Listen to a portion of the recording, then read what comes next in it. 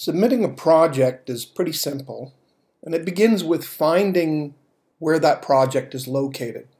That's usually the week in which it's delivered to you by the professor.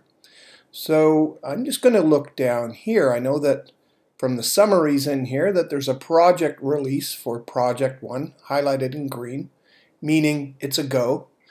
Things outlined in red, of course, mean that they're due on that particular week. So under class 2, I can see we have a project.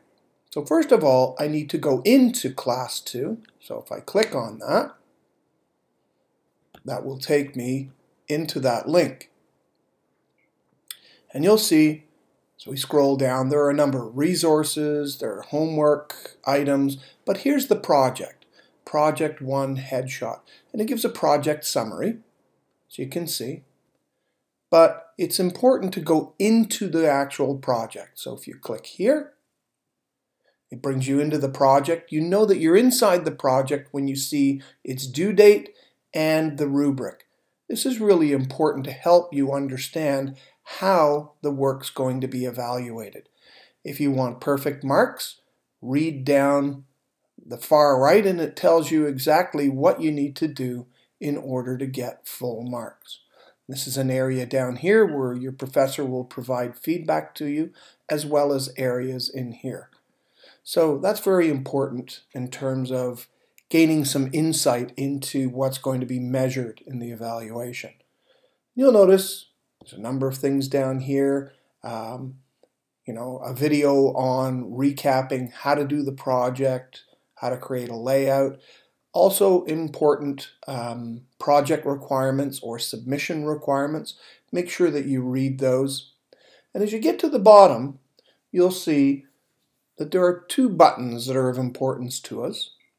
One is called Write Submission. So let's say your professor has asked you to submit a URL, perhaps a URL that connects to a portfolio that you're creating on a digital platform.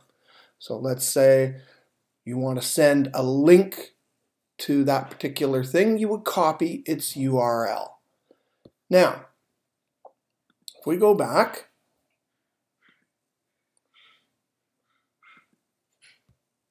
we would simply click the Write Submission box. I would copy that URL from my website using Command C, and then I would issue the Command V, and I would paste that in. And if there were multiple URLs, I would paste more and more URLs in there. And then once you've pasted the URL in, you would just click the Submit button down here in the right-hand side.